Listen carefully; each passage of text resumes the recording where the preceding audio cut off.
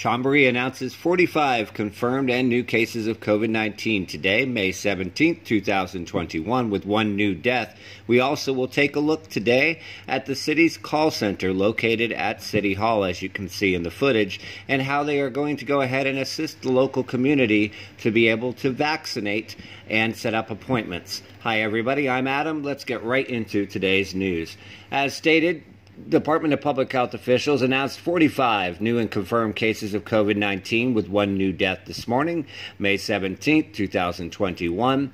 The majority of the cases are still coming from Pattaya, with 18 today. Second up would be Chonburi with 9. Nearly all cases, as has been the same for about 2 weeks now, are coming from close contacts and family members of previously confirmed patients. They're still testing close to 2,000 people a day, and they're actually expanding those tests into local factories and industrial estates. Now for our second portion, what you're seeing in the background is people working at the city's call center, which is reached by calling 1337 and is open 24 hours a day for both Thai and English speakers. Many of our readers are not aware of this call center. It's actually your first approach if you have a problem with a complaint or a question or a concern about the city.